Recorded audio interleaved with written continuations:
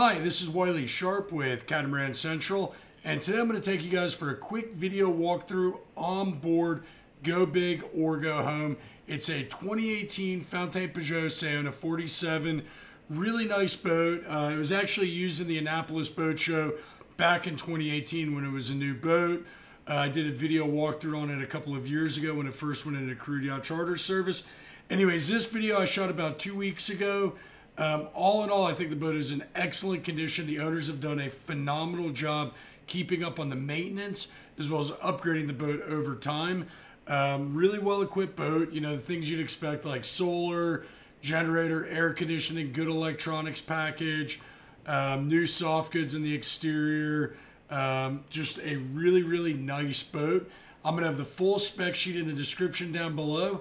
Let's go ahead and jump aboard. Okay, we're going to start here on the starboard side of Go Big or Go Home. You'll see the hulls were just polished, so they're nice and shiny. We're going to use this starboard side aftermarket boarding steps to get aboard. And then we're going to make our way around the foredeck. First thing I'll point out as we come up is these aftermarket grab rails that were added here on the coach roof, as well as another grab rail here, which is nice having more places to grab as you make your way forward. They replaced the factory installed cushions with these really thick closed cell foam cushions and made it a lot larger day bed. That center cushion moves easily out of the way so you can access the anchor run there.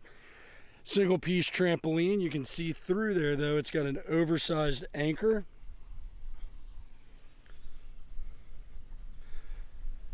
We've got a four-peak over here on the port side, the dolphin seat on starboard side, and then a forward-peak here, which is actually fitted out as a crew cabin.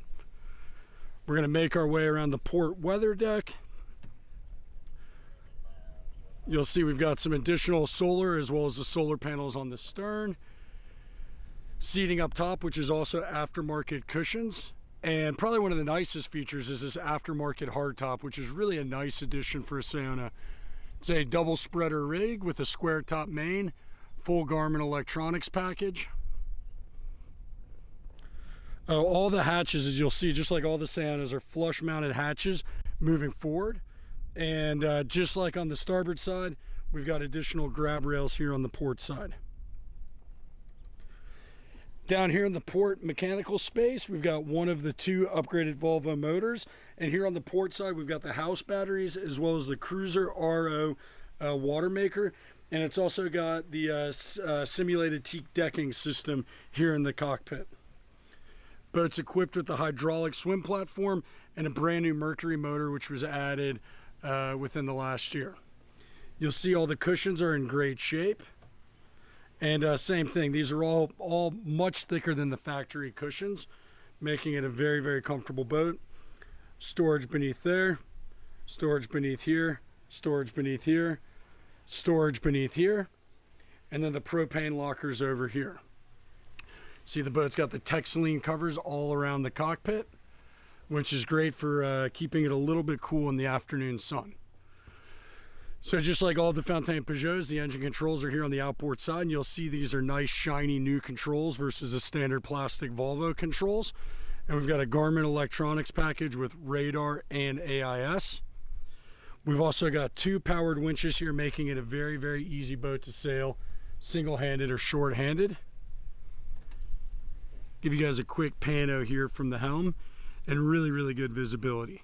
You know, we did this charter last year on a Saona 47, and it's really my first time where I got to spend an extended period of time on board a Saona 47, and I found it a very fun boat to sail and a very easy boat to sail quickly too. Making our way back into the cockpit, it's also worth pointing out that this table is a high-low table.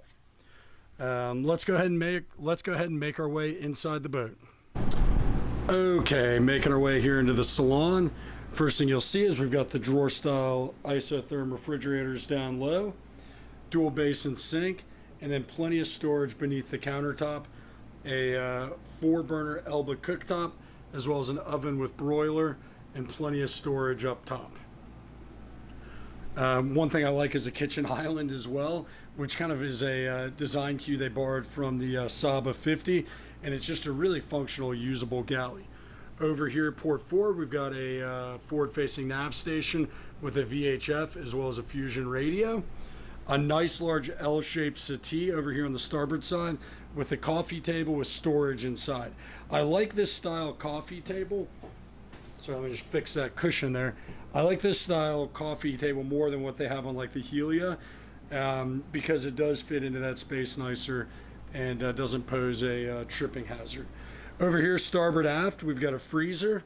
Above that, we have a microwave oven, and then the 120 volt panel is here in this compartment hidden away. Making our way down the starboard companionway, we're going to check out the first of the 3 guest staterooms. So it's a semi walk-around berth with tons of natural light that comes in aft, as well as on the outboard side, a window overhead. This boat, all the fans are the upgraded Helia style fans by Sirocco Marine, as well as this boat's equipped with a television in each of the staterooms. Separate shower stall forward, single basin sink with shelf storage, storage beneath the sink, and then storage up top. We've also got plenty of storage here on the inboard side. Making our way forward, we have a washer and dryer unit through here. Continuing starboard forward, we've got an athwartship semi-walk-around berth with natural light coming in from the space here, and then a crew cabin all the way starboard forward. This is a perfect example to show off the accent lighting in the headboard, and it's just a very elegant, classy feel to the boat. Same kind of head like we had there starboard aft, very comparable in size. All of the heads on this boat are freshwater heads as well too. So we're going to make our way across the salon here into the owner's stateroom. Real quick though, on the way down, I'm going to just point out the 12 volt panel, which is on the steps here, as well as the Victron inverter control and the Cummins Onan remote start and display. So this is what I love most about the Saona, is this owner's stateroom. You know, like mentioned, we did a charter on one for a week, and I was fortunate enough to stay in the owner's stateroom, and Laura and I found it incredibly comfortable. Thick memory style memory foam mattress here, lots of natural light coming in from the outboard window as well as the aft window and the overhead hatch when you've got the blinds open. Storage here on the inboard side, nice large shelf, tons of storage along the inboard side throughout here, as well as lots of storage here on the outboard side. One of the things I love about this owner's stateroom arrangement is you still have a workstation here, which I do like when I'm out sailing, having kind of a desk to do work.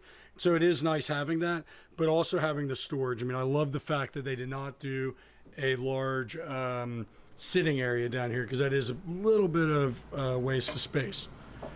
Huge hanging locker here on the outboard side. And then the owner's head here with a single basin sink, tons of counter space with storage above behind the mirror here. The toilet is in a, or the head I should say, is in a separate compartment forward. And then the shower stall here on the outboard side with tons of natural light coming into the space. So there you have it. That's Go Big or Go Home, a 2018 Fountaine Pajot Saona 47 owner's version. I'm going to have the full details in the link down below, or in the description down below, with pricing and full spec sheet. This boat's extremely well equipped, so I know there's a few items I didn't touch on as we were going through the boat. So if you are interested, shoot me an email, check out the spec sheet, leave a comment down below. And if you like what I have to say, don't forget to hit the subscribe button. Thanks and have a good day.